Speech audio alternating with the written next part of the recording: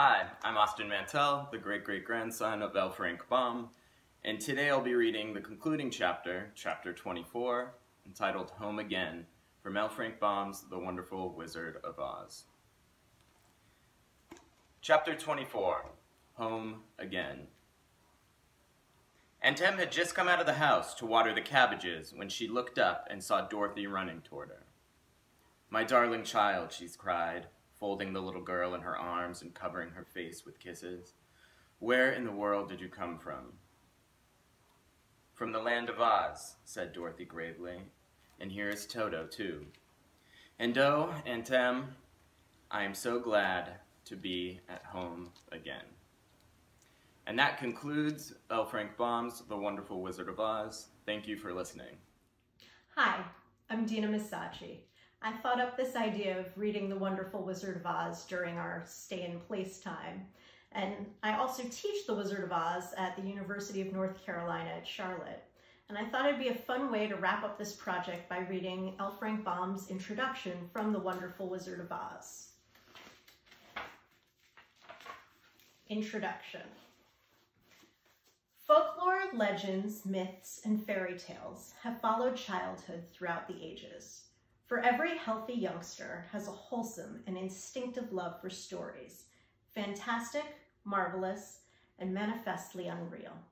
The winged fairies of Grimm and Andersen have brought more happiness to childish hearts than all other human creations. Yet the old-time fairy tales have served for generations may now be classified as historical in the children's library, for the time has come for a series of newer wonder tales in which the stereotype genie, dwarf, and fairy are eliminated together with all the horrible and blood-curdling incidents devised by their authors to point a fearsome moral to each tale. Modern education includes morality. Therefore, the modern child seeks only entertainment in its wonder tales and gladly dispenses with all disagreeable incident. Having this thought in mind, the story of The Wonderful Wizard of Oz was written solely to pleasure children of today. It aspires to being a modernized fairy tale in which the wonderment and joy are retained and the heartaches and nightmares are left out.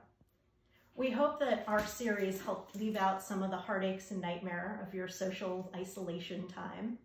And if you're looking for more information on The Wonderful Wizard of Oz, you might consider reading some of Baum's other books. He continued the series for some time, and then other authors continued the series, including some of our readers from this. If you want a list of those books, you can go to the International Wizard of Oz Club's website. They not only have a list of all of Baum's books and all of the books after Baum, but they also have information on various things you can do throughout the year to participate in The Wonderful Wizard of Oz.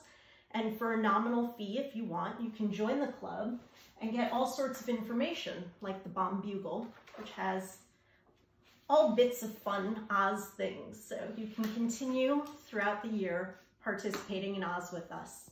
Thanks so much for listening, and thank you to all of our readers for volunteering their time and reading for us.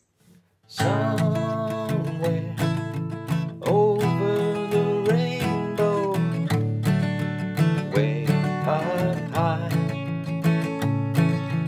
and the dreams that you dream of once in a lullaby. Someday I'll wish upon a star, wake up where the clouds are far.